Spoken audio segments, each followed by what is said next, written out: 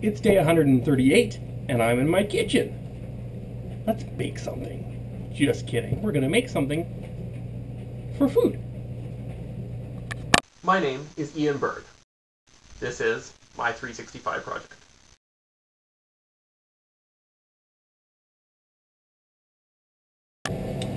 So we're here in the kitchen, and as some of you may know, but now you all will know because I'm about to tell you, today is Steak and BJ Day, because it's exactly a month after Valentine's Day. So somehow I got stuck making supper, so who knows what that means on the second part, but that's not the point. We're going to make some food here.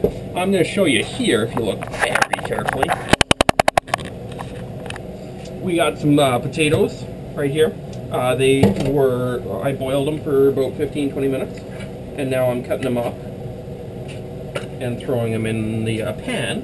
I'm going to take some olive oil and just kind of lightly glaze it over here, and then take some Italian seasoning, and then just season it, maybe throw a couple other herbs and spices that you might have on it, and then we're going to throw it into the oven for maybe, I don't know, 15, 20, 30, 40 minutes, I don't know, until they're crispy, and then they're really going to be good. And the steak comes after. This is kind of the first part, so we'll get to all that in a second. Okay, so next step, vegetables. I'm going to try a new thing. I'm going to fry up some frozen corn here with some mushrooms and bacon bits.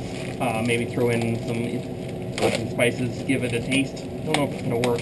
I sure hope so, though. So that's a lot of corn. We'll find out as the night progresses, right?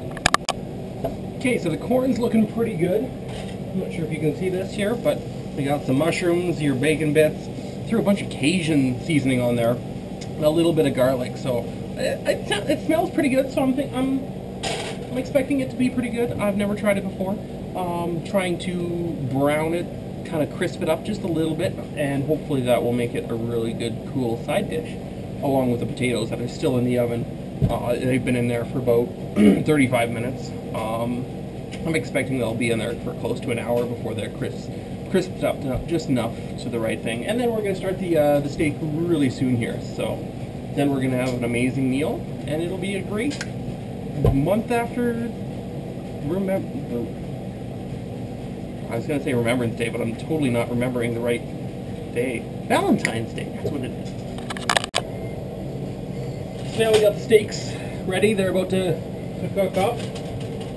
I got the potatoes have been in for about 45 minutes. They're starting to crisp out a little bit. Got another maybe 10-15 minutes until they're done.